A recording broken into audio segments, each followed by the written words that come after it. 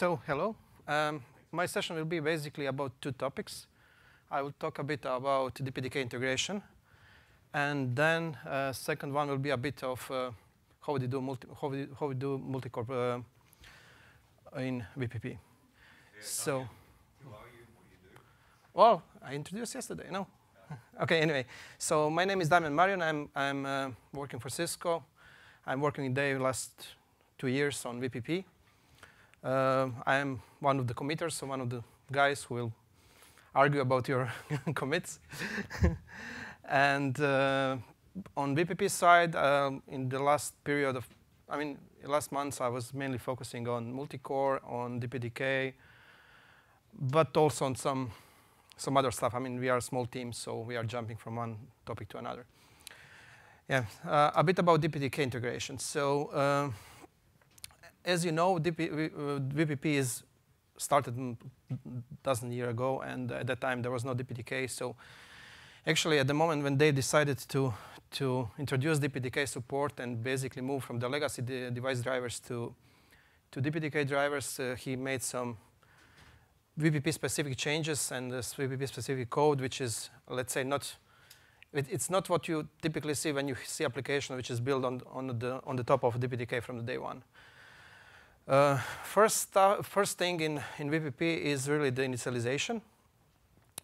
So DPDK, as you know, I mean, you who are familiar with DPDK know that the RTEL init is the function which basically brings everything up on the DPDK side. That function assumes that it is owner of the command line. And for us, that was not really the case because we already had our own command line. So what we do, we basically generate the command line and basically pass this command line to the DPDK init.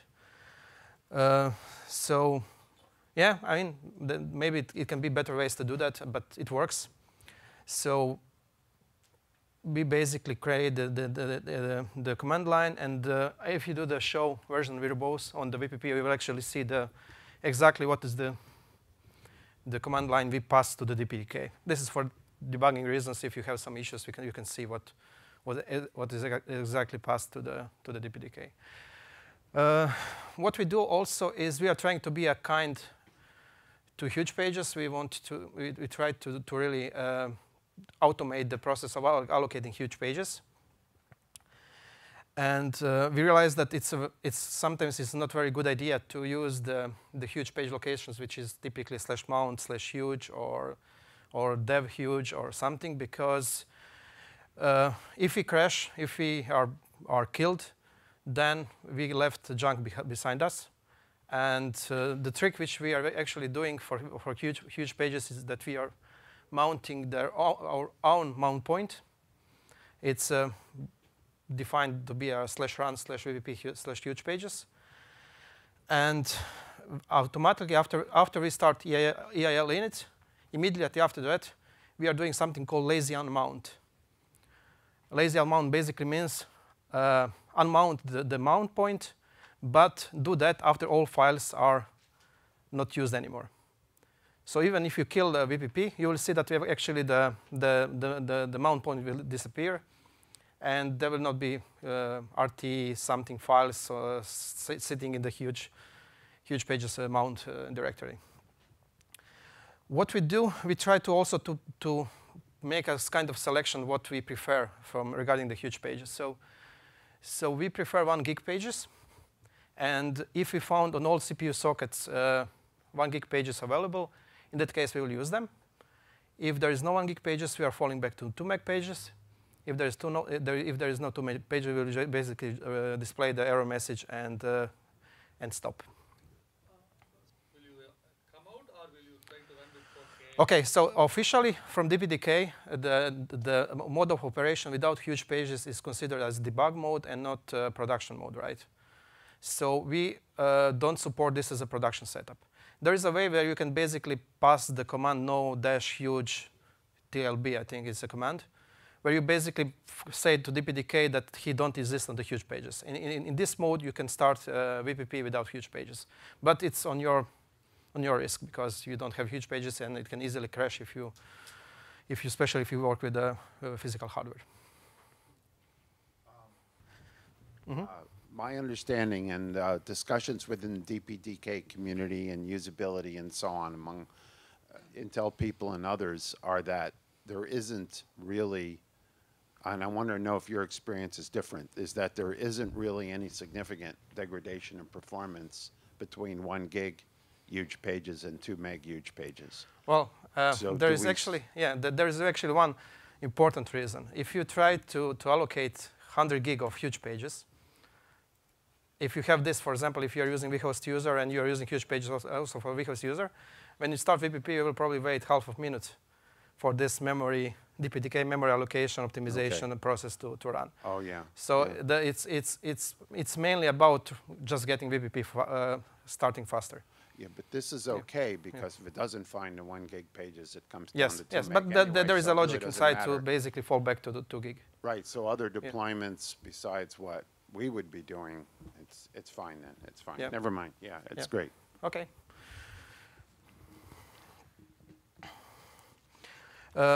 Memory pools and buffers. So what we are doing, we are trying to allocate the memory pool on every CPU socket. And if you take a look into the, so basically, if you specify DPDK socket mem, and then you can say really for each socket how much memory you want to allocate. And this is basically the DPDK socket mem parameter, which is passed to the EAL init, and it will basically allocate the memory pool. It will allocate the memory pool on each socket. The logic which we are using when we are running the VPP multicore is that actually every core, every thread is using buffers which are local to the socket. So on the runtime, even if you move the worker thread to the different CPU, it will immediately start using the buffers which are local. So really from that side, we are fully NUMA aware, and really we are trying to use the local buffers which will not cross the QPI bus. Regarding the interfaces, I will come to that later. We don't have basically the automated way to assign local PCI interfaces to the CPU socket and to the worker, but this is something you can do on the runtime manually. And they already covered the Willy buffer stuff and metadata, right? So I will not go much into that one. Important thing is that we are basically using the private data, private area in the DPDK mbuf to store the Willy buffer. And it's a simple formula. So there are 2 macros, RT mbuf from Willy buffer and the Willy buffer from RT mbuf, which are basically giving you the pointers to another structure in the buffer.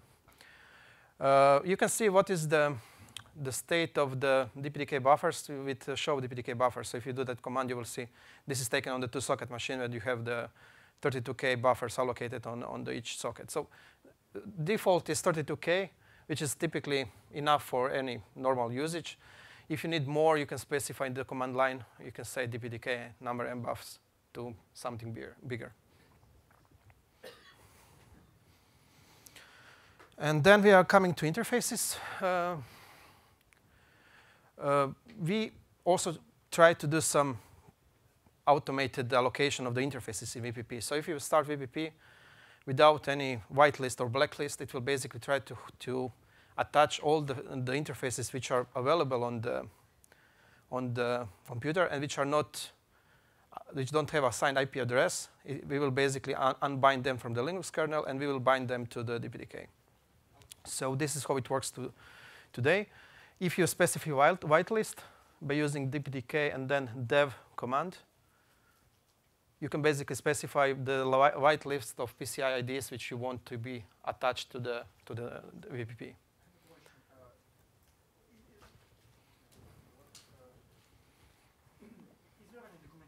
With commands like how to configure DPDK and in general for all the VPP command line? Yes, you have it on Wiki. It's on Wiki, yeah? Yeah, Okay, thank you. it's on Wiki. Regarding the UIO drivers, we are also flexible. So basically, whatever is available we can use. It can be specified on the command line by saying DPDK UIO driver, UIO PCI generic. And with this command, you will basically say to VPP to use UIO PCI generic as a UIO driver for DPDK devices. Currently, the default is IGB-UIO. And in the Debian packaging, actually, when you create the Debian packages, you will also get the P1 package, which is a DKMS package for Debian. So basically, it will automatically compile the IGB-UIO driver for your local kernel. On the VPP side, you can, when you start VPP, you can see that you can basically have the command show hardware and then interface name detail. And you can get some details about the NICs. So this output is taken from the 40 gig 4-wheel device. So you can get information about the number of TX and RX queues, what are the features and offloads, and so on, RSS, hashing supported, active, and on which CPU socket the specific interface is attached. So coming to the IGB UIO, do you have any preference out of those three in your usage? No. Whatever you want. I mean, the situation, my understanding so far is that the only difference between IGB-UIO and UIO PCI generic is that IGB-UIO supports the interrupts, which we currently don't use, but we plan to use them. So, I mean, it's a bit historical. We started working with IGB-UIO, and we just didn't move to. About things like multiple MSI interrupt. Yes. Another one more easily. Yeah, but we don't care much about that at the moment because we don't do it RX interrupts. So we are just using interrupts for events, and it works in both cases. So, yeah. But you have a choice to select between them. And then VFIO PCI is actually the one you need to use when you are using IOMMU. So in case you have IOMMU enabled, you should just move to VFIO PCI. Okay. You said DPDK is a command line command. Mm-hmm. So at which level is under? Okay. So maybe to show this a bit.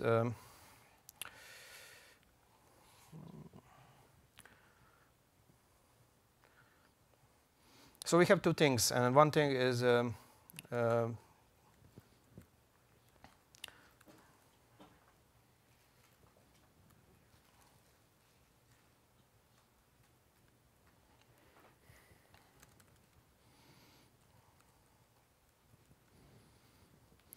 so this is the default configuration which we have when you install Debian package. So this is startup config. And actually, you can specify either the startup config inside this file, or you can use the same commands, but in single line, passed to the VPP process directly.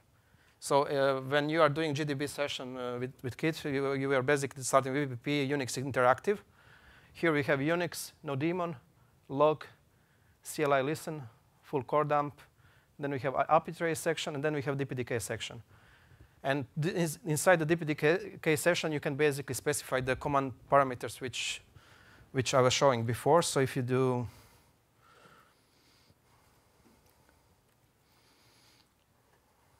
if you want to blacklist or whitelist some device, you can do dev. Or if you don't want to do and remove no PCI. No PCI is basically blacklisting all PCI devices. So you can add memory for other sockets, and so on. So basically, this is the startup config. So it's not what we are using in the CLI is debug CLI, and this is startup config. It's completely two different things.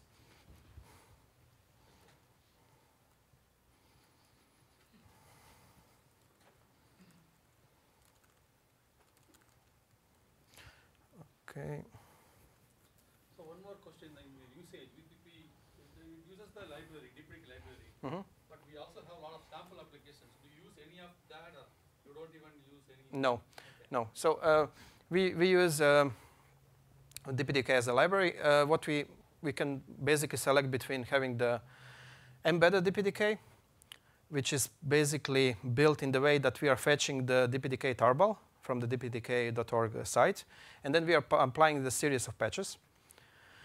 Some of them are bug fixes. Some of them are just what we discussed, I think, 2 days ago. We are basically doing some changes in the mbuff structure to optimize it for our usage and so on. But this is not mandatory. So one option is to really use the DPDK, which is built as a part of the VPP build process. Another option is to use external DPDK build. And OK. External, very simple. So this is quite new. Actually, I committed this last week. Yeah, in that case, you will lose the patch. But the idea is that we have flexibility between choosing to use the. I don't know. I was testing with Ubuntu 16.04 DPDK packaging. So basically, if you just added the build root platforms, build data platforms VPP.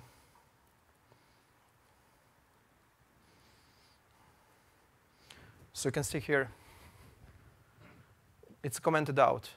VPP uses external DPDK. If you say yes and remove the hash, it will basically stop building the internal DPDK, and it will just search for external one. And then you can specify where is the include here. This is default for Ubuntu 16.04. It's a user include DPDK. You can specify library directory. And last one is you can basically say, do you want DPDK to be statically or dynamically linked? So basically, if you remove this hash, you will get VPP image linked to the libdpdk.so. So one more question. So you are using the libraries. You are not touching any of the applications. There are also some tools that DPDK provides, like TestPMD. Yes. Do you use any of that in terms of taking the source or? Well, I mean, they are even disabled in our configuration file. Another stuff which I can quickly touch is our make file. So what we are doing with DPDK is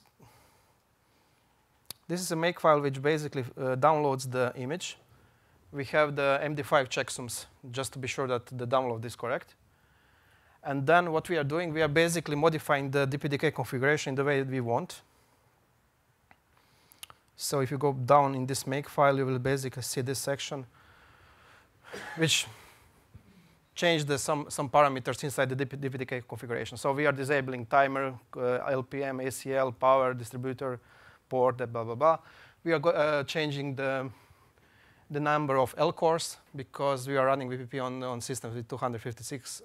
Actually, it's 144, which is more than 128, which is default. Then we are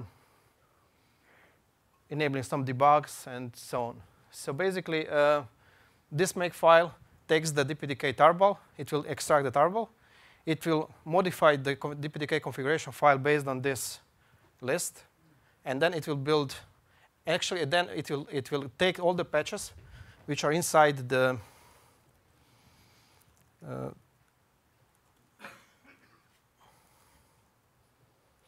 so this is currently what we have. So all the patches which we are applying to the DPDK 2.0, it's basically DPDK/DPDK 2.0 patches. So we basically pick all of them. We apply them to the DPDK tree. We modify the configuration file, and then we start building the DPDK. And you will see there is a lot of Cisco Unix stuff. Most of the stuff on this list is actually now upstream to the DPDK 16.04. Few things are not, but we would really like one day to really avoid completely this stuff and really link to the external DPDK distribution. So are these patches eventually going to be merged into Yes, yes. I mean, most of them are. I know that all the INIC stuff is merged to 16.04. I really cannot comment for every single patch on the list, but I would say 80% at least here is already in the 16.04. Okay, yeah. And in particular, can I have my little cat chaser? Sure. Yeah, there you go. Yeah. In particular, this one, this allow to override the RT delay USEC.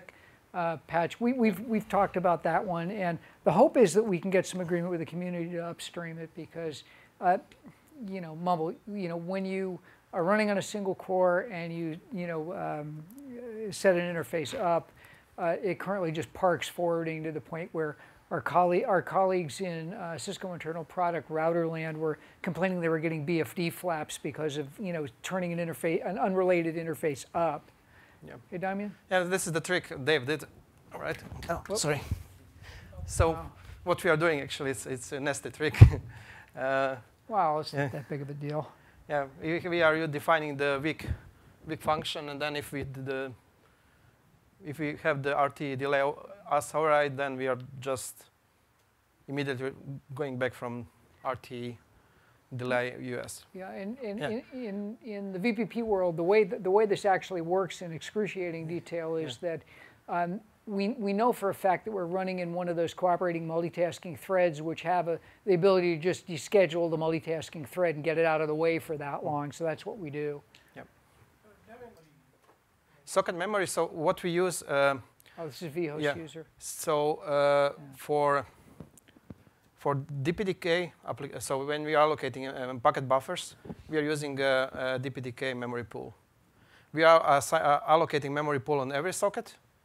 And then when we are setting up the queues on the NICs, we are basically using the buffers from the local socket to the specific NIC. So when you say 1024, is that 1024, what's the unit? How many? You mentioned socket 1024. That is a megabyte. For each one of Yes. both receive and transfer? Yeah. So that is the mempool size, and then we are allocating buffers from the mempool. I think 32K is default. So it's not very optimized, but it is just something you can easily change. Okay.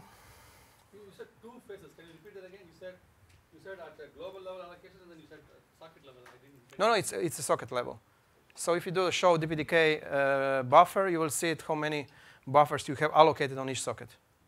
And same with when you are saying socket mem. Socket mem basically says how much huge pages you are going to allocate on each socket. Okay, any idea how to go back to the presentation mode? You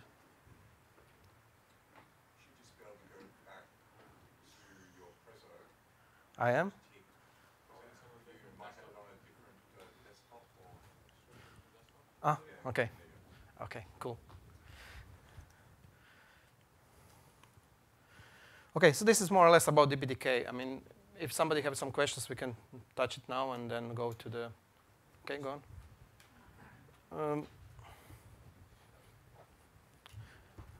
Can we get this one? Oh. Sorry.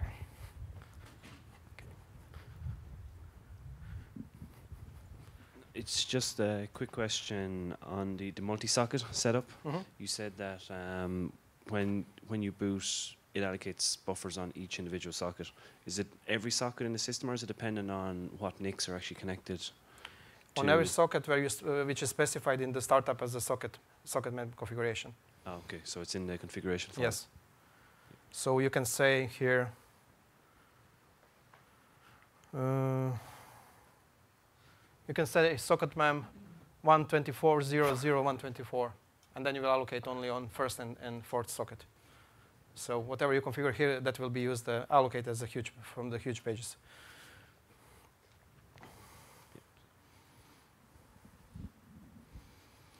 Okay, any other questions?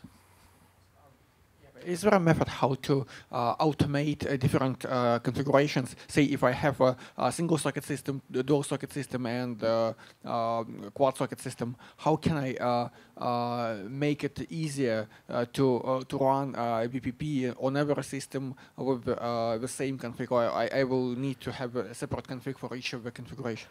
Yeah, I mean, I mean, systems are not safe. It's not only about the memory and sockets. It's also about where your NICs are connected. So you need, I mean, yes, you can come up with some, let's say, more or less universal configuration, but really the idea is that you adapt your configuration for your system. So if you have dual socket system and your NICs are attached to the socket 0, then you will allocate socket 0. So it's something you cannot really universally do. I mean, we can do some optimizations in the init and try to automate some process, but still, in most cases, you will need to do it manually. What I think about is if you use tools like LS Topper, which shows you where are your NICs and what's the affinity of the different sockets, memory, and PCI Express slots, then you can basically convert this into some configuration. Say if I specified that I want to use follow with this NICs, then it can be translated into some configuration where memory have to be allocated, where processes have to run, and so on. Well, yeah, sure. I mean, some stuff we are doing today. We are using sysfs to discover the NUMA nodes and the huge pages. So basically, when I said that we are doing the automatically using the 1 gig pages if they are available, we are basically using sysfs to really check for every single node how many free 1 gig pages are available, and if you found that they're available on sockets, then we will decide to go 1 gig. So we can implement such kind of logic in the initialization function. But yeah, I mean, how it works today is really about having the startup configuration, which can be changed and optimized for a specific case. Okay, thank you. Yeah, it's one area which can be improved for sure. Okay, let's talk a bit about the multi-threaded setups we have in VPP. We have actually 4 different modes of operation. What you did so far is first one, it's a single core where you basically have all the functions in VPP running on as a single process. Then we have a multi-thread with worker threads only. This is, let's say, currently mostly used multi-threaded setup. And then we have 2 special cases. One is multi-thread with I/O and worker threads. And finally, we have multi-thread with main thread doing I/O and worker thread. So I think I was mentioning 2 days ago that we have something called hand of dispatch, which allows us to send the packets between the different threads or different CPUs in VPP. So actually, 3 and 4 are utilizing that method. We are using one specific thread to just take packets from the NIC. And then we are using hand of dispatch to basically feed the worker threads with the packets. And it can be done in the way that we have a dedicated I/O thread, or it can be done in the way that we are calling it I/O, but basically it's an input thread. And then we have a scenario where we have main thread, which is doing also that functionality. So that is the case number 4. Case number 2 is actually the one which we use mainly because we can utilize the hardware hashing functions to really spread the traffic between multiple threads. So in that cases, we really don't need this special I/O thread to do that work. I didn't get that. So in the case number 3, what is the main thread doing? Main thread is basically handling the overall non-forwarding tasks, API, CLI, whatever is needed. That's more like control plane tasks, right? The main thread is doing control plane tasks. Yeah, I mean, it's not really control plane, but yeah, Not doing that. yeah, it's not forwarding packets. But there are some cases when and we will see later when we come to how the packets are queued to the NICs, that actually in some cases you can have a situation that VPP wants to send packet. So if you do IP probe command is basically sending the IP packet out. And IP probe command will be executed on the main thread, which means that even if you don't run traffic on the main thread, the packet will go out on the TXQ0 because it's TXQ0 is always assigned to the main thread. So mode number 2, the multi-thread is worker thread only. That means some of the worker thread will be performing I/O work. No, then all worker threads are also doing I/O, actually input work. Oh, okay. Yeah. Oh, okay. Yeah. So difference between 2 and 3 is that in 2, I/O thread grabs the packet from the input, from the DPDK input function. It does all the work, and it sends the packet out on the transmit side. Okay. So packets in second mode, packet is never leaving the specific thread. It's everything what is done on the packet, all the graph dispatch processing is done on the single thread. Yes. Okay, got it. Thank you. How to set up this? So the single core setup is default. and you don't need to specify anything in the configuration file. If you want to go multi-thread, you need to say what exactly you want to do, and we basically have two ways to configure the thread placement in VPP. So you're doing this by editing the startup conf file. So inside the CPU section, you can use following commands to basically tell VPP what you want to do in such setup. First command is related to the automatic placement, where you basically say, skip one core and then do 3 workers. That means that you will actually have on the L core 0, you will skip L core 0 because typically we don't want to run on the L core 0. So we are skipping first one. Then on L core 1, we will run main thread. And then we will run 3 worker threads on 2, 3, and 4. That is what this configuration says. So it's a kind of auto placement. You just say, give me 3 workers. I don't care where they are. And then VPP will basically pick the first 3 available L cores to assign the worker threads on them. If you want to be very specific and exactly say what you want to do, then you can do manual setup, like the one on the example above, where you can say main core should be running on the L core 1. So you are saying exactly where you want to be, where you want to have main thread. Then where do you want to have core IO threads, and where do you want to have the worker threads? So in the setup above, you see that main core is 1, IO threads are on 3 and 19, and workers on 4, 5, 20, 20 to 21.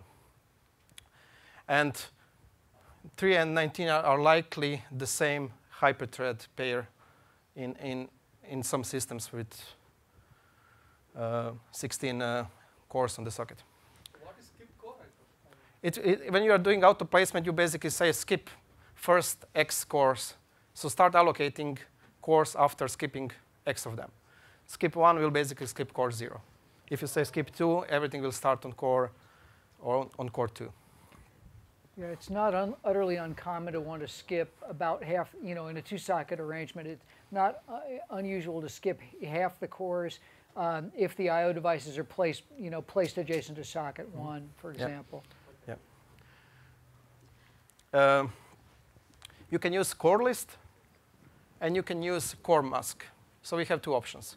Core mask is really hex bitmap, and core list is in the form A, B to BN, C to CN. So it's basically, I think the core list is a bit more convenient to type than really calculating the hex mask. But both options are valid.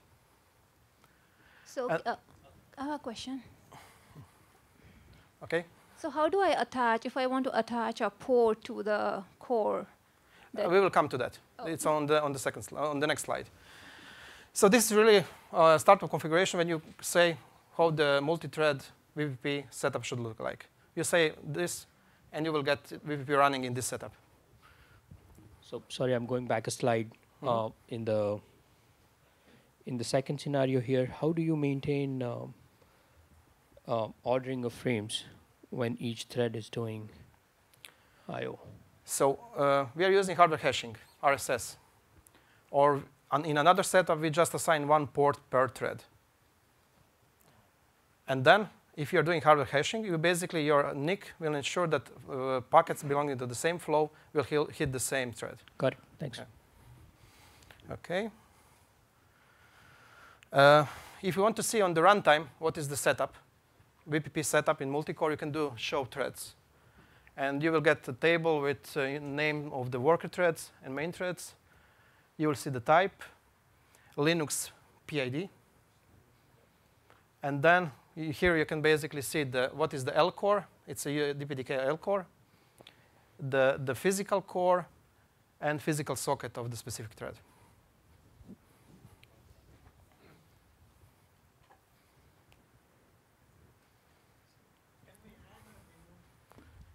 Can we add or remove the threads at runtime?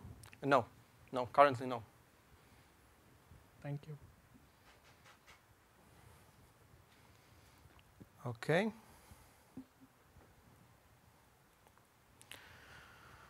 How the threads are, I just take out from the code the part which is registering the thread. as a, let's say, to basically show how it looks like. So if you take a look into the devices/dpdk, dpdk thread.c, you will see this part of the code. It's basically a macro, влib register thread, which basically registers the new thread on the, and that is the reason why we cannot do it on startup on runtime today, because it's basically defined here on the. So basically you define the name. It's a worker thread.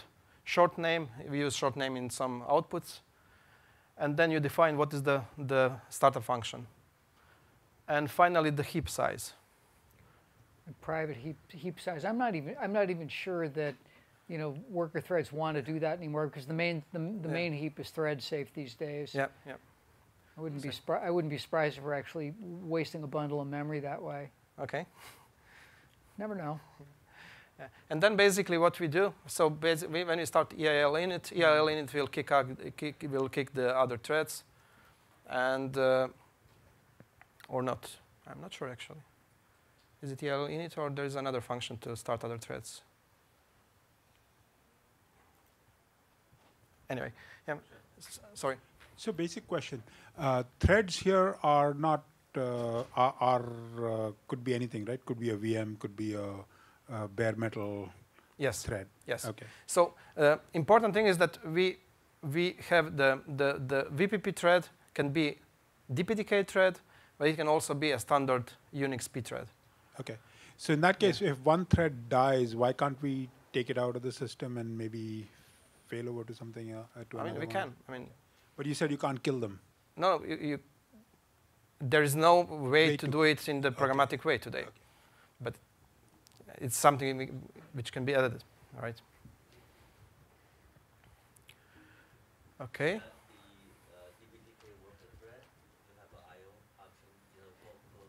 Yeah, actually, we are sharing the code, and that is the way how to basically reuse the same function 2 times. Right. Yeah, it's a trick. Yeah. So what's the one for worker thread? W is just the name of the. The worker, okay. Yeah. So there's no other options, like the one at the bottom, W? Yeah, okay. Yeah, I see the I/O. Honestly, Dave, do you know why this I/O is inside the worker thread? You see? String I/O. Let's see. Well, what does it actually do? Do we want to just look through the code? Yeah, we can take a look into the code. Yeah, in all cases, use the force and read the source, young Skywalker. Yeah. I'll let you find it. I'm just going to. We are just heads up. We can pick this back up after a break, but we are a little bit time for a break, and I don't want to run so close to the end. Okay. So for you, yeah, you will finish your. Okay, so next important thing for multi-threading setup is really how do we synchronize between the threads. And this is actually very, very simple. What we do, we're basically assuming that all code which is not really defined as a thread safe is not thread safe. Right, Dave? Huh? We are assuming that basically all stuff which is not really declared that is thread safe is not. Yeah, so, right. Yeah. Right. This is an opt-in thing that most of the debug CLI commands are, well, all but a very few are assumed to be thread unsafe. So what you'll get is a worker thread barrier sync out of them. Yes. So basically, when you define command, if you say is mpsafe equals 1, that is basically signed to the VPP that this command is thread safe and it can be run without stopping the worker threads. In all other cases, we are stopping the worker threads. Yeah. And we do the API message handlers are the same, that they're marked with, I hope, the same name, although knowing me, I might have said is thread safe there just to annoy people. Yeah. But yeah, the whole point is things are declared to be thread unsafe unless proven otherwise, and you need to be relatively careful with it. Yeah. So if you try to do, I don't know, program the million routes by doing CLI one by one, probably will not get it very fast, because every time it will basically stop threads, execute your single line, restart the old threads. And in the code, if you look for those 3 macros, actually, I don't know if they are macros or functions, but basically what we do is we leave worker thread barrier sync, barrier release, and barrier check. And it's very simple. We have the dispatch loop running on every worker thread. When we want everybody to stop, we basically just issue barrier sync. We wait for all threads to stop. Then we do part of the code, which is. So that is basically what barrier sync will basically wait all threads to stop. Then it will execute the part of the code which needs to be protected, and then we are doing barrier release to basically allow worker threads to run again. I noticed one of the things, one of the things about the way the worker threads are is that the barrier check is at a point where the internal or interior graph nodes are cleaned out so that you don't have half-processed packets in flight. Because it's fairly bad to go start thrashing the, for example, thrashing the adjacencies with threads in flight. You can imagine, oh, I'm deleting a route or doing something. The route delete case isn't bad, but if you're deleting something and you have a packet whose metadata has been marked up with a session you're killing, oops, unless you're careful about it. You just don't want to have 100 packets that are marked up with something you just deleted. It's far better to say, okay, stop the parade, fine, do what you need to do to the data structures, and then start the parade again. Let's see.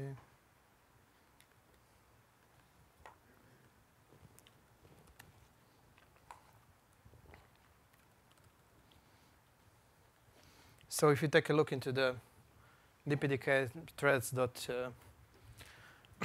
you actually see the main worker thread loop. It's the DPDK worker thread internal. And first thing in the loop is we leave worker thread barrier check. So on every iteration of the loop, we are basically checking if there is somebody who wants to sync. If somebody wants to sync, we stop.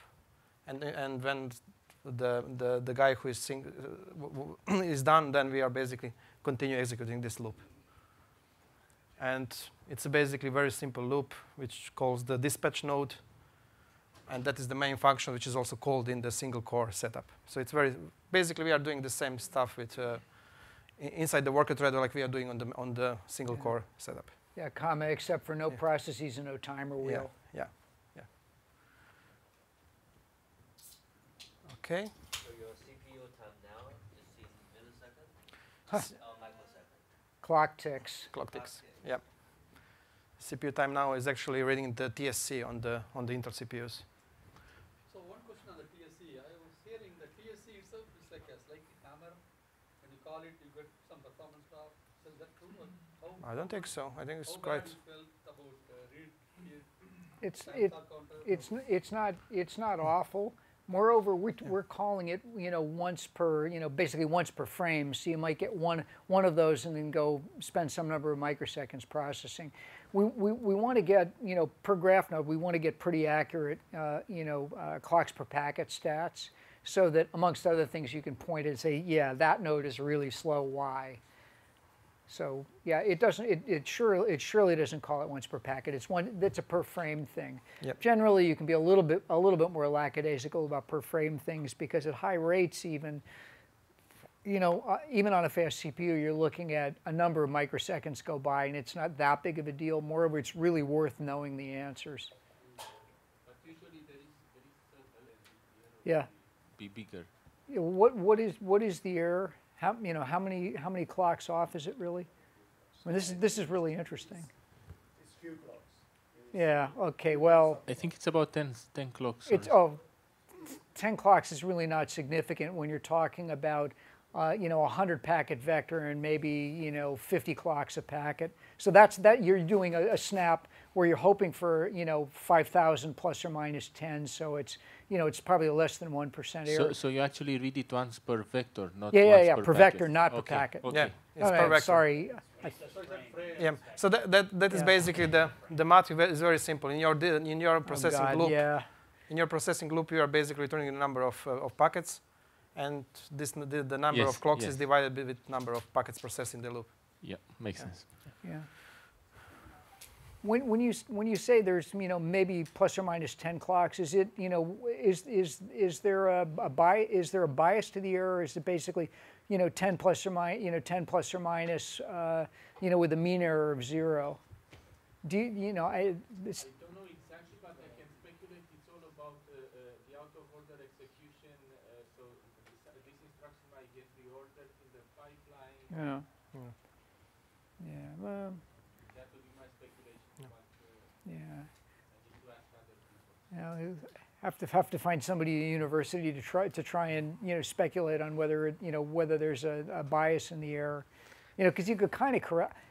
Well, be interesting to see if you could write a program to compute it, but it's probably so dependent on the instruction stream and how many things are fused. But the point here is that actually we are reading the TSC in the same loop, so the pipeline reordering will be always the same. So I think we are quite good, right? Yeah. I mean, it's always the same code which is reading the TSC. Okay. Anyway, okay. So how we are mapping the interfaces to DPDK and threads. In the standard setup, without enabling the RSS, we basically have one RX queue per interface. And if you enable RSS, currently RSS can be enabled only for the same number of queues on all interfaces, but the plan is to really enable the CLI and API to really specify for every single interface number of queues. But right now you can do it only in the startup config for all interfaces in the system. So if you enable RSS, then you will have, I don't know, 2 or 4 queues for each interface. So what we are basically doing, we are maintaining the very simple structure which is called DPDK device and queue, where first number is actually DPDK port ID and second one is queue ID. And then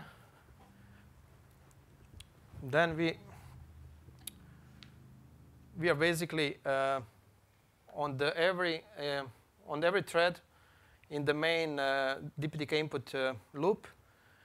What we do, we basically take the CPU number, and this value will be different depending on which thread we are running. So CPU index is actually for first worker thread it will be 1, for second worker thread it will be 2, and so on.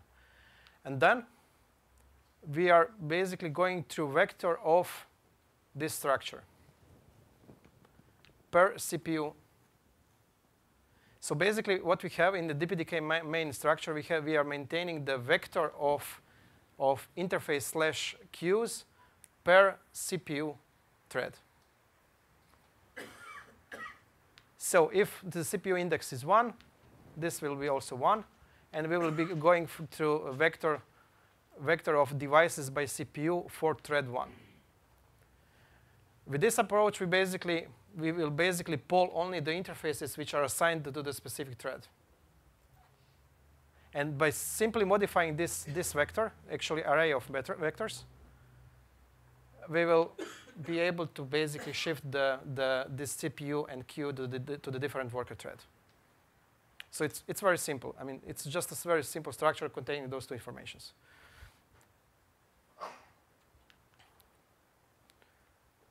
And if you want to basically modify how it works, you have the command show DPDK interface placement, which basically will just show you which interface and queue are assigned to which worker thread.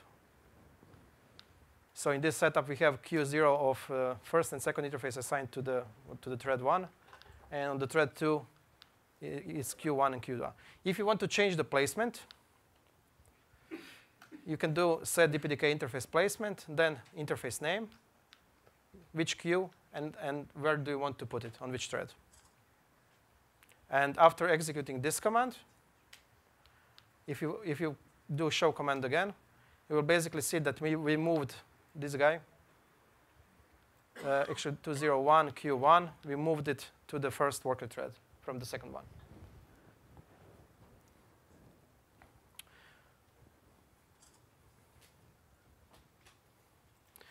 There is a small issue which Sergio pointed out is actually that what I said before is actually not working correctly right now in the code, so we need to fix that.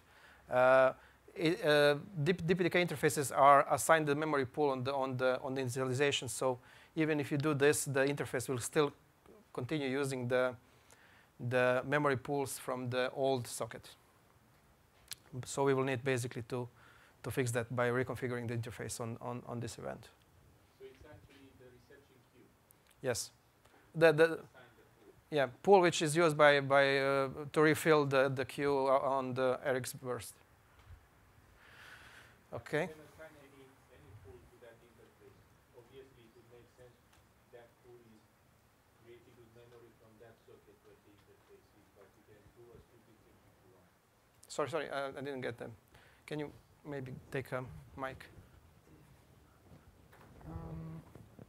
Okay. The RxQ is assigned a memory pool. So Yes. it would make sense that that memory pool is created with memory belonging to the same socket. But it's not enforced. This mechanism is not enforced. Okay. Okay. Yeah. So we need to fix that definitely. Yeah. Yeah, you will see for yourself that you have a problem later if you're lucky. Yeah. Okay. What we do on the transmit side. So on the transmit side, we basically optimal scenario is that we have at least one transmit queue per worker thread. Then every worker thread can use his own TX queue, and there will be no need for locking of specific queues. But this is always not correct. So we have basically mechanism to address the cases where we don't have enough transmit queues to basically give one queue to the worker thread. We have one large-scale setup with 72 workers on this 4-socket machine. And actually, we realized that we cannot do this on the fourth field because on the fourth field, the limitation is 64 TX queues. After that one, we are just getting DPDK error that we cannot assign more queues. So what we basically are doing in that case, we have lock. We have lock on the transmit side. And actually, we have we can define the number of the transmit queues which are used on the transmit. It can be 1. In some cases, the DPDK will just say this specific interface type supports only 1 queue. It can be 5. It can be, I don't know, 16, and so on. Or you can manually pre-configure that value. And actually, fourth wheel driver is not doing this properly because it will report that I think 96 queues, but when you try to allocate 64th one, it will just drop the error.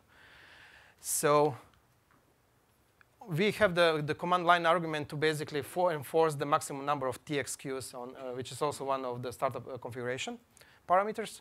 And if you do this, we basically run into the lock on the transmit side. We have this pointer, which is basically pointer to the single cache line. To avoid false sharing, we're really allocating the full cache line just for a lock. And we do this only if we want locking. If we don't, if we are not locking, this pointer will be null. If we want locking, it will basically point to the single cache line, which is used as a lock for the specific interface. We are checking we are doing atomic lock test and set on this memory area. And if the lock is there, then we will basically try to use the second queue in the pool of queues which we have configured. So if we have the 8 TX queues, we will try with 1, and then on every iteration of this while loop, we will basically check the next one. So basically, it can happen that 2 worker threads are trying to write to the same transmit queue. First one will put a lock on the transmit queue. Second one will see that the lock is there, and it will try the next queue in the pool of queues which we are using, up to the moment that when he finds the one which is available. So this is what this simple loop does. So the DPDK has the structure like for all the CPU each CPU have its own transmit queue. So that standard structure, what DPDK does not have the capability. You have to write your own. I'm trying to understand what gap the DPDK has. It's not about DPDK. It's about the number of transmit queues available on the physical NIC. On the physical NIC, okay. Yes, it's about physical NICs. You are not talking about the one transmit per CPU, but you are talking about... To have the direct access to the transmit interface, we are allocating every thread have his own queue to avoid collision. Correct. But in cases when we don't have the enough queues to really associate a single queue per thread, in that case, we need to do this. Okay. So if you have enough transmit queues, this lock, this will be 0. So this will not happen. Okay. So you are trying to address the number of queues on the NIC here. Yes. So you have so many CPUs in your system. Yes. Okay. The number of queues in the NIC is the bottleneck, and you are trying. Okay. Exactly. Thanks. Yep. Any questions? Yeah, just to say it explicitly, for some NICs, the number of the number of TX queues can be as low as 1, and if you've got n worker threads duking it over 1, you want it to work and be correct, but performance is a little optional. If you end up having to do this in a big way, performance is going to end up being a little bit optional. Although if you have 32 threads and 16 queues, it's not going to be so awful, because in all probability, I mean, one thing you could imagine doing would be to do some rotor so you don't always start at the same place in the pool. But you mumble. This is plenty enough, because normally you give each thread 1 queue. Yeah, but we are not starting on the same one. It's module. Oh, I didn't see how you. So worker number 1 will start with Q1. Oh yeah, okay. Worker number 5 will start with 5, but if 5 is not available, it will try 6. Got it. Yeah, that's probably as good as. I have a question. Sorry. Yeah. Okay. This is that is not taking the priority into account, right? The number of priorities will be on top of this. That is like if I have 4 priority queues, then each thread should have dedicated 4 priority queues, correct? Otherwise, you'll be clashing with no, other this doesn't have anything with the priority queues. This is just a simple hardware queue, transmit queue on the physical NIC. Yeah, so the hardware queue, normally it comes with the priority as well, right? Typically like 8 priority queues or 4 priority queues. No. Yeah, they this do. Is just a simple transmit queue, no priorities. I thought even Intel Niantic, you can configure it to be like... we are not touching that.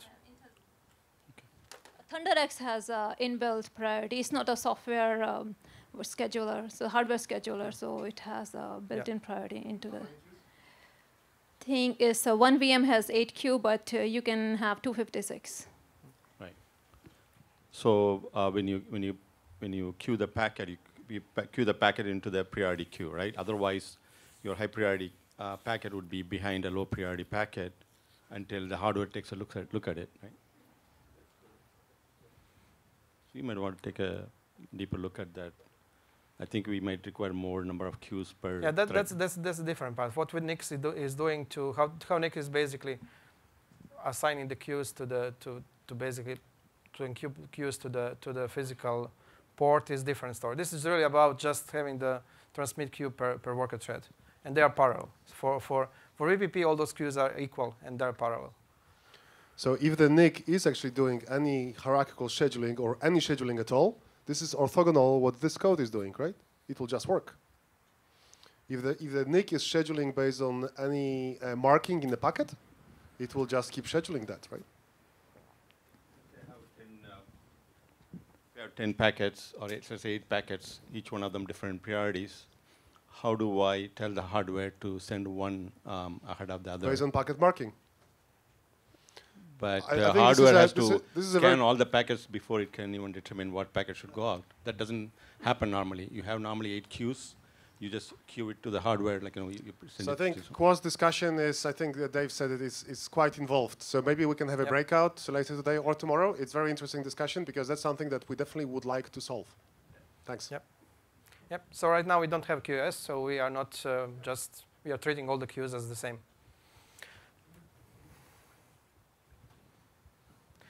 And my last slide, which is a kind of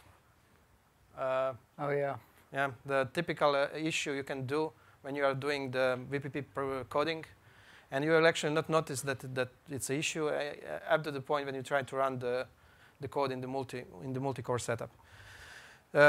Basically, problem is that if you have a situation that two threads are using the same data structure, and two threads are updating the values in the same data structure, you will probably get very, very poor performance because you will get the cache line bouncing between the CPU. So I think Christian will have a bit more about this. I just wanted to cover this very specific case for VPP nodes because we had exactly the same situation with counters. And if you want to do simple counters, which are basically updating the same value or something more complex, still you need to take care for this. So the typical trick, what we are doing, is that instead of keeping the counter, single counter, we are basically allocating the vector of structures, counter structures, and then every thread is updating his own instance. And then when you want to really to do something with the counter, you just go to the vector, you sum them, and then you use the number as the sum of the fields. So we have macro which is called clip cache line align mark. That one will basically ensure that your structure is cache line sized, so 64 bytes. Even if you have the less fields in the structure, it will still be 64 bytes. And then you use vec validate aligned to basically align to create vector of these structures, and that vector will be cache line aligned. Number of threads is basically, it's a bit not clear from the first reading that actually what we call number of vlib mains is -1 is actually the number of threads -1. So vlib thread main, you need to get thread main structure, and then from thread main structure you can get information of how many threads you have running on the system. And finally, you say for alignment, for the vec validated aligned, you need to say that it should be aligned with the cache line size. So with this, you will basically have the one cache line assigned for every thread to keep your counters. And then it will not happen that if two threads are on the same time updating the structure, that they are basically causing either fault sharing or cache line bouncing on that structure. So we had this issue with counters, and by simply fixing this problem, I think we get like 20% boost on performance in the setup with many worker threads. Hey, Damian, yep. what does the fault sharing scenario look like in like perf top? Can you describe what people will watch out for? So say, oh yeah, and map it to that disease? Yeah, it will be basically just a much more clock cycle spent on the specific one. I think that you can see it also, but by looking for nukes, right? I have a question. What I observed is that with fault sharing, that I also see a lot of nukes on the specific instruction. But I don't remember exactly if that was exactly that case. Yeah. Because on Intel CPUs, nuke is when you are resetting the pipeline because somebody else is writing to the same memory area which was changed by somebody else. At least that was my understanding. I mean, no, but hardware cannot really find out whether it is false sharing or real sharing, right? Yeah, it works with cache lines. No, but we need to ensure that the GCC will not put something else in the same. So what I'm saying is the hardware cannot really do anything about false sharing, right? Because it cannot differentiate whether it is really false sharing or really it's a genuine that's why sharing. We need to prepare the data structure in the way that we are not doing the false sharing. So if you don't make your structure cache line sized, if you just remove that line and just put one counter inside, it will happen that it will be your structure size will be 8 bytes, and then the next vector in that one will be next 8 bytes. So basically, you will have two counters in the same cache line, but used by two different threads. So I have one more question about the buffer sizes. A good citizen in a network environment, I read somewhere saying that you need to have a more priority for receive than transmit, thereby the quality of the network will be good. So let's say a NIC chip is designed with that thinking and they give more priority to receive and not transmit. Now, because of that, possibly the transmit jobs are getting delayed. Do you do any tuning in terms of buffer sizes? Normally in DPDK, we have some thumb rules to say the ratio between the transmit buffers and receive buffers? Do Right you have now we are just any putting thumb maximum. rule? We are just putting maximum right now. Maximum meaning Yes. like equal, receive Yeah, equal? I think we have by default we are putting 4K buffers on the.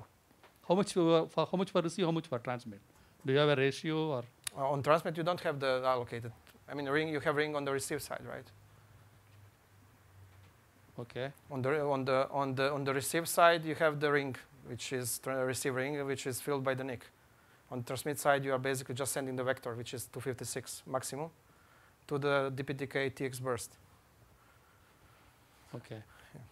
So the DPDK by default has some size parameters. Do you use that, or you initialize yourselves? What size parameters? Some of the. Yeah, the RX and TX Yeah, ring sizes. correct. Yeah, those turn out to be really pretty small for legitimate, does all the input checks kind of processing.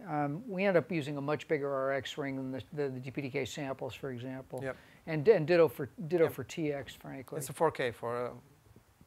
Okay, so you're using 4K, 4K. Yep. Yeah, and what'll end up happening is on TX, if the ring's full, it'll tail drop. The typical case is you'll get two nearly line rate streams converging on a single output stream, and there you just you're not going to be able to transmit or see a tail drop. I have one. Yeah. Oh no, it's Maciek. No, Maciek, no. Maciek, So- leave the poor guy alone, will you? No, so performance. How do we scale performance? We scale it with threads and cores, and maybe hyper-threading if it works. Oh, threats work too. Yeah. So I think what you were saying about all these little hooks and tricks to make it multi-thread safe and really performant. So the question I have is very simple. How do you expect the performance to scale with everything that you guys did, with the number of threads, assuming that those threads, each of them has a full core dedicated to it? Okay, so what we are seeing in the testing is that we are scaling almost linearly for the cases like IPv4 forwarding or IPv6. So it's really, I mean, it's not perfectly scaling. It's not perfectly multiplication of the number by number of the cores, but the numbers are very close. So in the performance tests or benchmarks in computing, in high-performance computing, like SPEC and others that Shrikant, you and others are using, we call it a speed-up, linear speed-up. So the expectation is that unless somebody breaks the code, we're going to keep the linear speed-up, correct? Yeah, if somebody puts the counter like shared counter, it will not be linear. Okay, thank you.